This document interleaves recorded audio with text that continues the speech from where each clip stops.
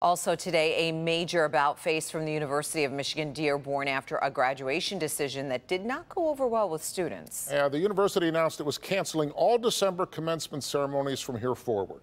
Coco McAvoy reports students were upset, and the school is now trying to make it right. Yes, the students came out in force against the university's decision, and it made a difference. The University of Michigan-Dearborn reversing their controversial decision to cancel December commencement.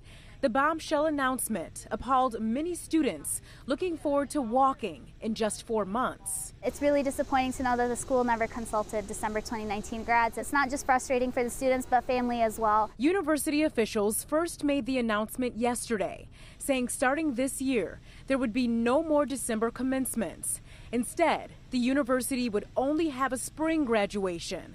The move would help save money to be used for financial aid and student resources. I've always loved going to this school, and I kind of feel like the university is caring more about money than their students. It didn't take long for the announcement to spread, and the university immediately faced backlash. A lot of students kind of gathered together to start a petition and a protest against the school to see if we can sway their opinion. It worked.